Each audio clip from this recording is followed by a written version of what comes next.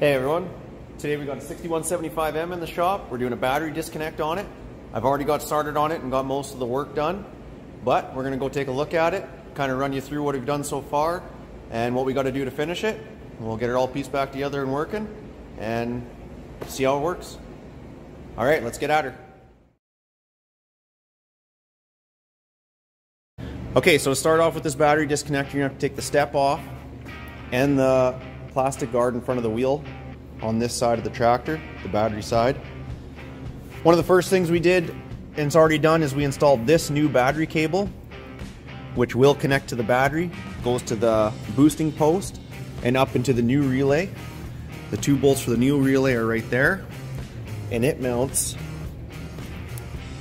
up under there. You can see it right there.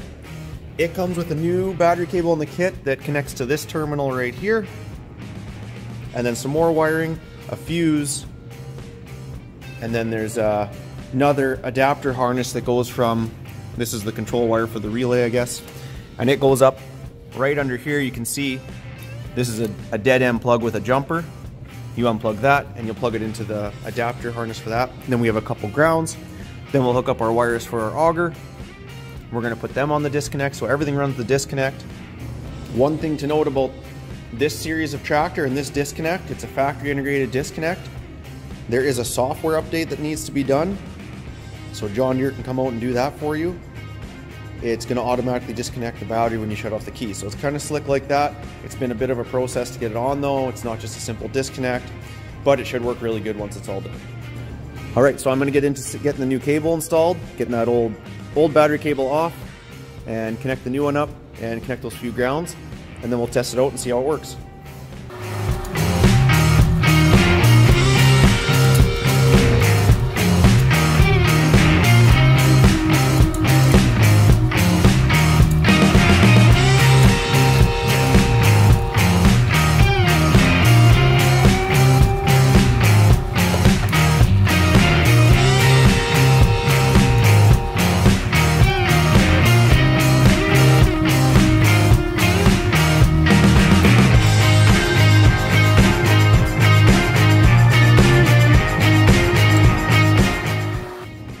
Okay, so we got those battery cables connected there.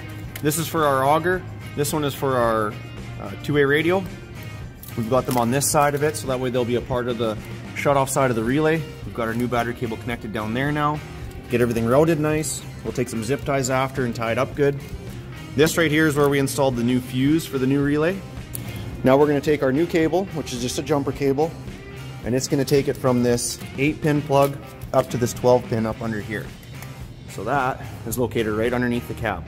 One thing that you should know is that when you're doing this disconnect, you're going to get the main kit, and then inside the instructions of the main kit, you're going to have to go through and pick, depending on your year model and what options you have on the tractor, is what's going to decide on which this jumper cable you get.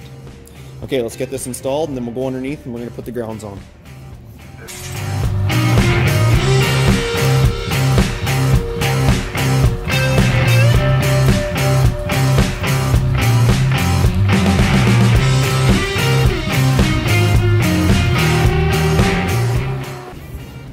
Okay, we got that one plugged in up there.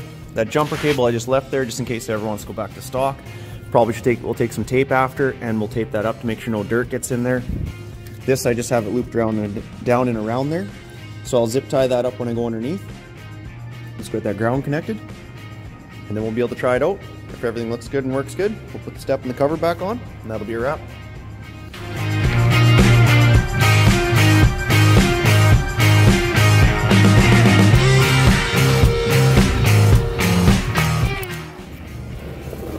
Okay, as you slide in under the tractor and you come straight back from the battery, and you look up right there, you're going to see a few grounds.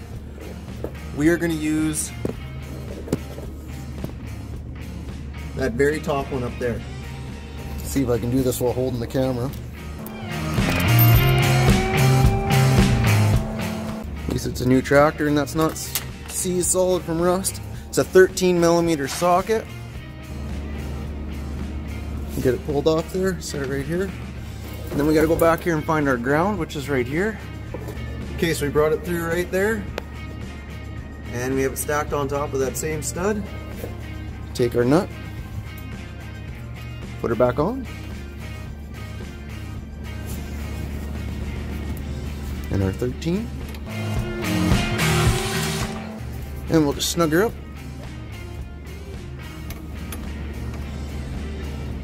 I didn't really like how it twisted the wires, so I think I'm just going to set this down and I'll hold them so they stay straight.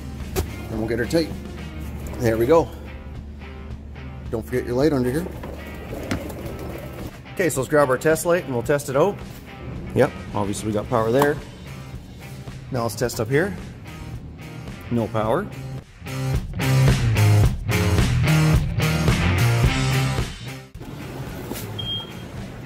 There we are.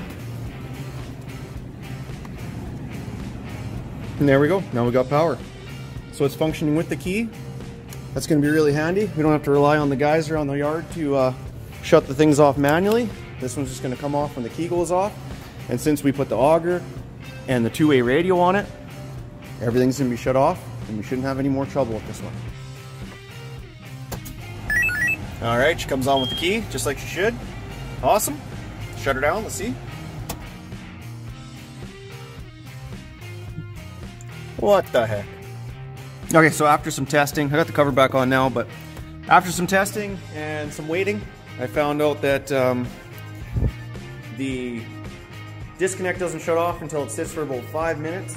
So it's got about a 5-minute lead time on it. Once you turn that key off, it continues having battery power. 5 minutes go by, all the battery power shuts off, and then the radio goes off just like it should. So we are good to go. Okay. I'm gonna put the cover back on, get the step and everything back in place, put that front wheel guard back on, and that's it. This one's done.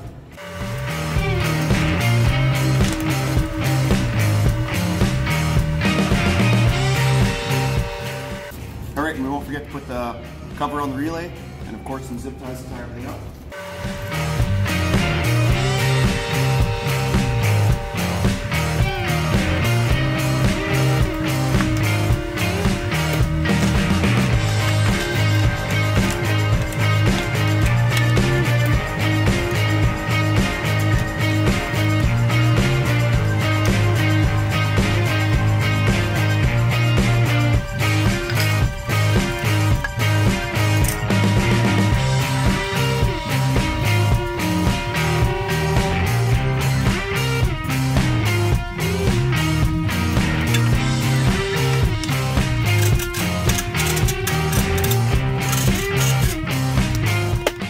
Got our step back on, got our splash guard back on, get all those bolts, the 3 down there, 2 at the bottom, 1, 2, 3 on this side of the step, and the 2 bigger ones right there.